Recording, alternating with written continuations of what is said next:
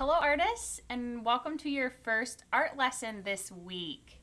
You have either already read about it, maybe even started it, or this is your first time hearing about it. So for this week, our challenge is to take old recycled toilet paper rolls or, oh geez, I'm sorry. Old toilet paper rolls or paper towel rolls, and we are going to use those to create a work of art. Today, my goal is to give you some tips and tricks on how to cut, bend, mold, build using simply just scissors and your paper towel rolls. So with that, as you can see in front right here, I have started out, we would call this a two-dimensional artwork. And I just had some fun creating a spring-themed artwork. All I used, like I said, was the recycled toilet paper rolls and scissors, and then I did use a little bit of Elmer's glue. So I'm going to be teaching you how to do some of these shapes, and hopefully you'll have some fun and create your own work from that. So in order to get started, go ahead, find, even if you just have one today, a paper towel roll or a toilet paper roll, and also a pair of scissors. So go ahead and get your supplies.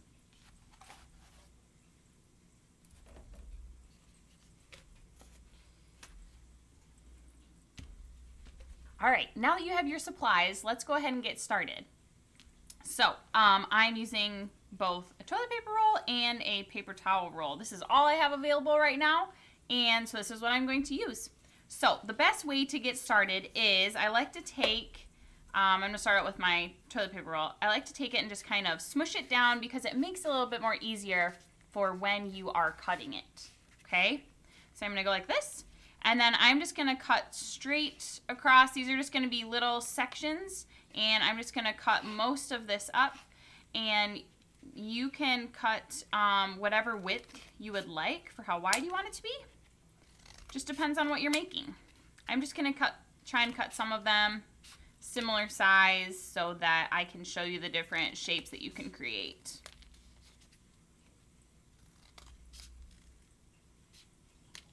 Okay. All right. Now let me show you what you can do with these. First one, pretty simple. If you just pull it a little bit, that's kind of a nice oval shape. Reminds me of a flower petal, but maybe you have some other ideas for it. Okay, so that's one shape. I could also just pinch it a little bit more and turn it back into that circular shape. Okay, definitely could use that for something. The next thing I can do, so if I take it just like this and I press it together, really crease the edges, I can fold it in half, making the two ends touch, press it together, okay, just like this. Open it up a little bit. This reminds me of a bird. Also two little leaves, or you could cut right down the center here and you have two kind of smaller oval shapes that you could do whatever you'd like with. Okay, the next one I'm going to show you how to make a, let's do the heart shape. Okay, so I'm going to take one end and hold like this. On the other top, I'm just taking my pointer finger and I'm going to push inward, kind of an inward fold. You can actually already kind of see that heart shape, but let's crease that. Okay. All right, so you have a little heart shape. It is also what I used for my tulip shape for my flower. Okay. The next one, let me show you how to make a butterfly. Okay, so similar, I'm going to press and hold it at the bottom here, and then with my other hand, I'm going to press in just like I'd be starting out with doing the heart shape. Okay. All right, so that's the top. But I'm also going to go to the bottom, push that in, push it a little bit farther. Sometimes you get these little strays. I just trim them off.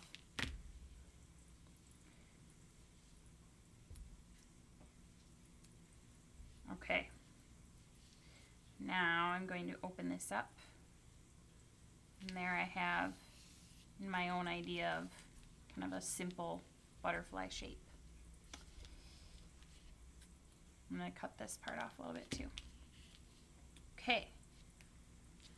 All right, so there is some basic shapes you can start with. I'm also going to teach you how to create, I created some stems and I created some different types of swirling kind of curving leaves on my flower and in my picture. So I'm going to show you how to do that. So you're just going to take one of your strips like this, and then I take one end with my scissors in the inside, so you can see that, and cut, open it up, okay? And I can make this shorter, taller, and that's going to be, and if I turn it this way, that's how I had the stem on my artwork, okay? I'm going to show you how to now curve it. Let me actually give you another visual if you are trying to remember even my artwork here that I was working on.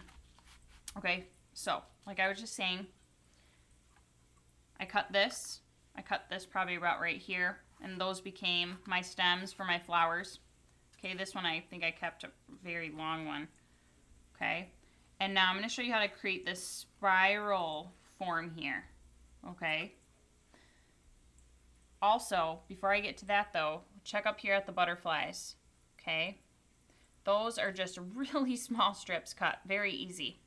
Okay, so let me show you how to make the spiral form. If you have a pencil at home, or if you actually happen to have a paintbrush, I would take anything that has a round curved edge. Okay, so I'm going to take that and I'm going to start to wrap it around just like this. Okay?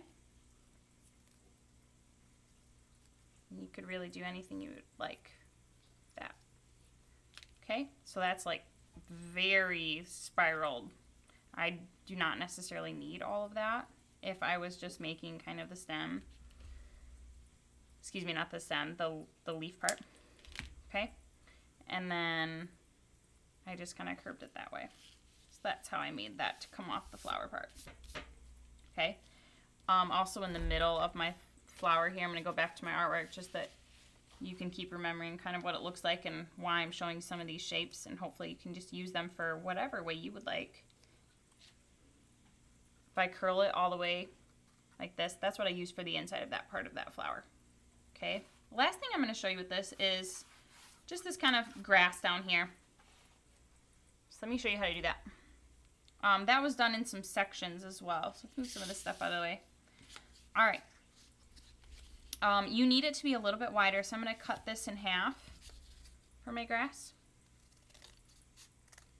And I'm basically creating fringe. Okay, so I am going to cut this one end. I'm not going to cut the other end yet. I'm cutting the 2 layers at a time. And I'm just making small little cuts, not going all the way down, leaving a little bit of an edge, because if you want to glue this down or if you're going to turn it into something else, you have a little bit of an edge there to work with. And you don't have all these teeny little pieces falling apart. Okay. So, once I get that done, okay, open this back up. And there we have some grass. What I did is I just kind of bent like this so that the grass pieces were coming forward, and then you can kind of play around with which way they go. Grass goes all different ways. Okay.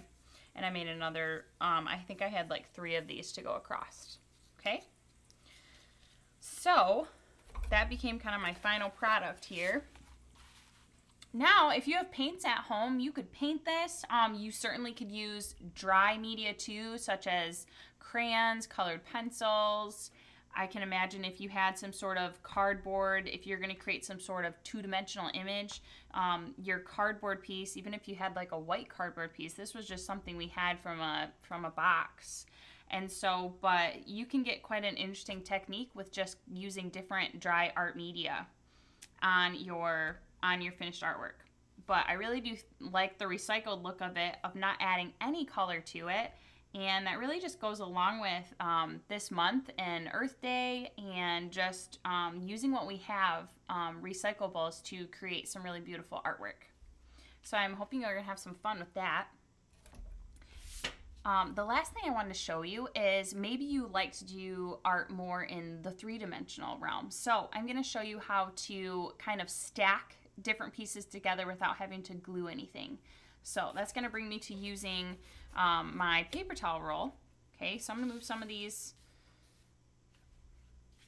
some of my stuff off to the side. And so basically, I'm just going to show you how to cut again and cut some creases and stack them together. So you can press it down.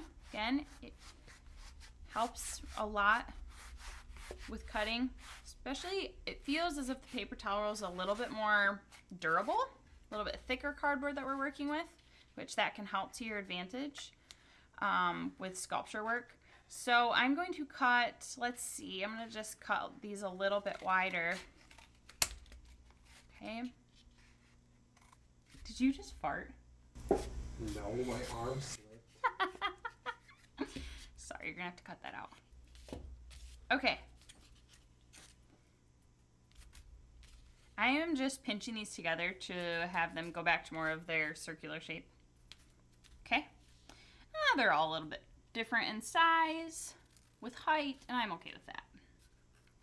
Okay, so if I wanted to start to construct something, I can simply, let's take this one, I can simply cut a little kind of, just a small crease right there. Okay. If you want them to be the same though, you could press it back down and kind of make sure that they are cut the same within, which if you like things a little bit more precise, that may be the route you want to go. All right, so I'm just going to kind of play around with attaching these. I'm just going to start out with this one, so I'm going to attach it from one side right here.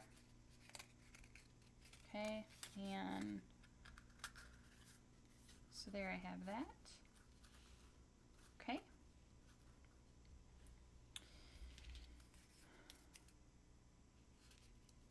Let's go ahead and do another one. This time for this one I'm gonna cut right here, but I'm not gonna go directly all the way across.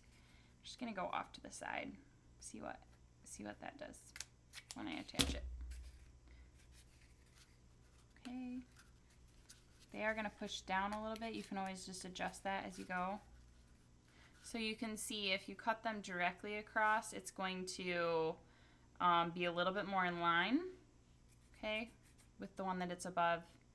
If you make your cuts not that far apart from each other and then you hook them onto whatever part that you're hooking onto, it's going to kind of off-center a little bit more. So it just depends on what you are attempting to build. I'm going to do the same, kind of not too far apart, and stack it on this side.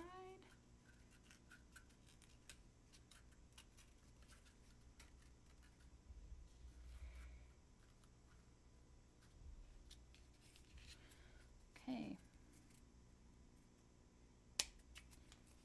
just keeping on going.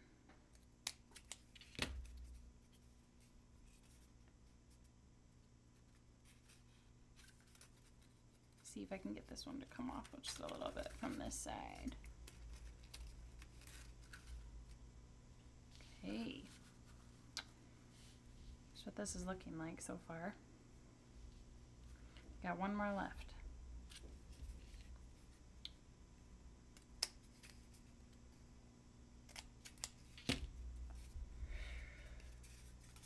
Now, if you're building something tall, it's kind of a fun challenge to see how you can keep it balanced.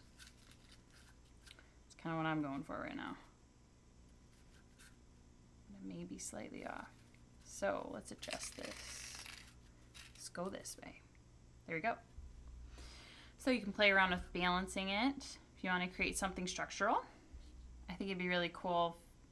As I'm even just thinking right now and kind of in that creative process, I kind of imagine this tree. If I had more paper towel rolls or toilet paper rolls, I would cut some strips and maybe start to kind of picture different branches coming off of it and maybe hang some leaves. That would be a really fun challenge. So maybe that will be my next personal challenge as I continue to collect more cardboard rolls like this.